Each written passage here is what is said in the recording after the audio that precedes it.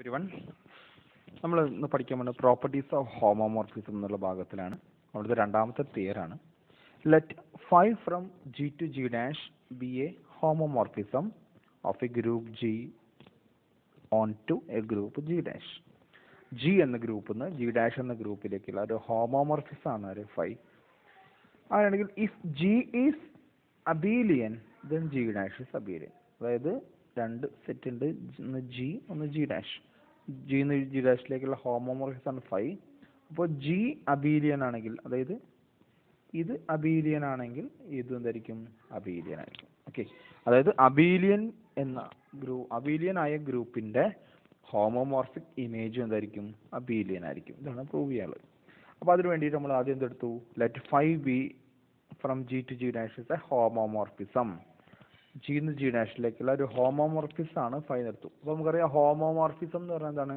Homomorphism property satisfy ചെയ്യും. That is five of A B is equal to five of A into five of B for all A comma B belongs to G എന്ന് പറയും. നമ്മൾ എന്താണ്? G ഒരു homomorphism ആണ്. G എന്ന് G ഡാഷിലേക്ക് എടുത്തു അല്ലേ? Five from G to G dash is A homomorphism, therefore it satisfies the homomorphism property phi of ab is equal to phi of a into phi of b. Okay, ഇനി നമുക്ക് prove ചെയ്യേണ്ടത് let G be an abelian group. G ഒരു abelian ആണ് എടുത്തു. അതായത് നമുക്ക് എന്താ പറയാൻ പറ്റും? that is for a comma b belongs to G, ab is equal to BA. നമുക്കത് പ്രൂവ് ചെയ്യണം. We have to prove that G dash is Abelian. G dash Abelian എന്ന് പ്രൂവ് ചെയ്യണം. ജി ഡാഷ് അബീലിയൻ എന്ന് പറഞ്ഞാൽ അതായത് A dash comma B dash belongs to G dash ആണെങ്കിൽ A dash B dash is equal to B dash A dash എന്ന് കിട്ടണം. ഇതാണ് നമുക്ക് പ്രൂവ് ചെയ്യാനുള്ളത്. ഓക്കെ, സോ നമ്മൾ എന്തെടുത്തു? Let A dash comma b dash belongs to g dash.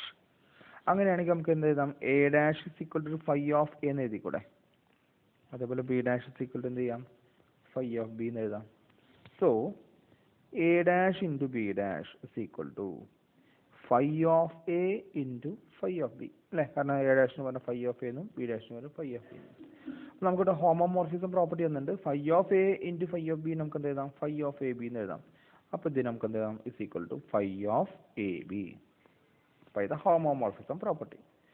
നമുക്കറിയാം A B is equal to നമ്മൾ എന്തെടുത്തിട്ടുണ്ട്?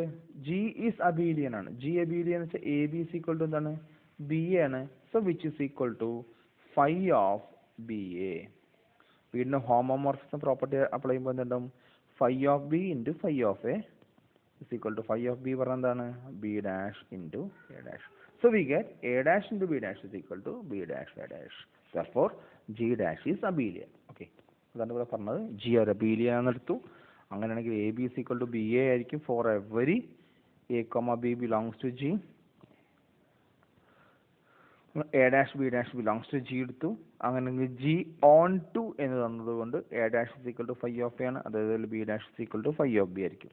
Okay, function on to function ആണെങ്കിൽ മാത്രമേ പറയാൻ പറ്റുള്ളൂ. അല്ലെങ്കിൽ റേഞ്ച് എന്ത് അല്ല, നമുക്ക് റേഞ്ചും കോഡൊമൈനും ഈക്വൽ ആണെങ്കിൽ മാത്രമേ ഇങ്ങനെ പറയാൻ പറ്റുള്ളൂ കേട്ടോ. അപ്പോൾ A dash into B dash നമുക്ക് phi of A into phi of B എന്ന് എഴുതാം. Therefore phi of A B is equal to phi of A B നമുക്ക് ബി എന്ന് എഴുതാം. ജി അബീലിയൻ ആയതുകൊണ്ട് that is phi of B into phi of A which is equal to A dash B dash into A dash. Therefore A dash B dash എന്നുള്ള arbitrary element ആണ്. അതുകൊണ്ട് എന്ന് പറയാം G dash is Abelian. Okay, thank you.